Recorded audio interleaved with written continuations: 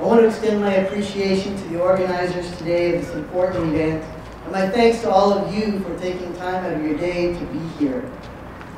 From Cardston to High Level, and Jasper to Lloydminster, and in every city, town, and hamlet between, opponents of pieces of legislation commonly known as Bill 10 and Bill 7, and documents like school policy guidelines, have scared and intentionally misled lawmakers, friends, neighbors, teachers, and our fellow citizens by thinly veiling their concerns as issues of privacy and safety.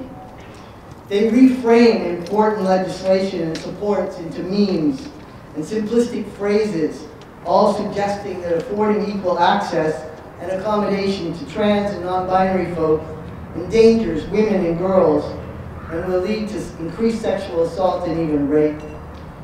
The reality is that non-discrimination laws don't change the fact that it's already illegal to assault someone in a washroom or anywhere else.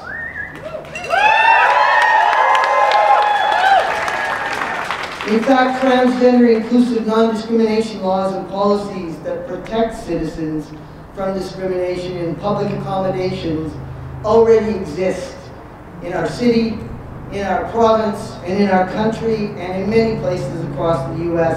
and around the world. And there has been no uptick in public safety incidents in any of these jurisdictions. And there has not been a single documented instance in which a person committing sexual assault or harassment in a restroom was a trans or non-binary person. Not one. In fact, gender-diverse people are more likely to be the targets of violence and assault in washrooms and other public spaces.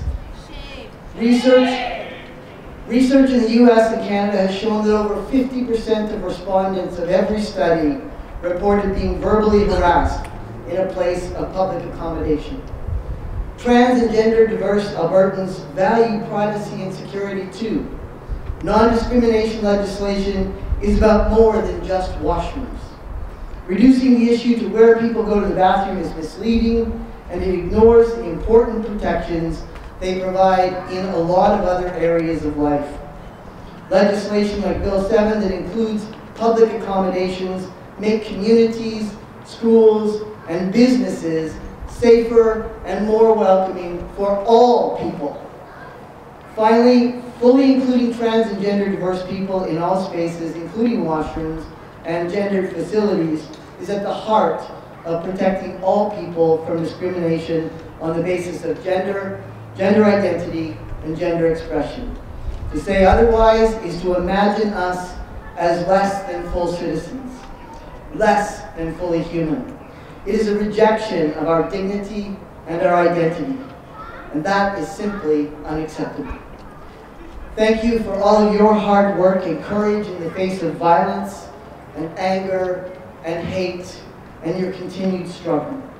Today we are here together to say that discrimination has no place in our society, no matter how people frame it. It doesn't make women and girls safe. It doesn't make us safe.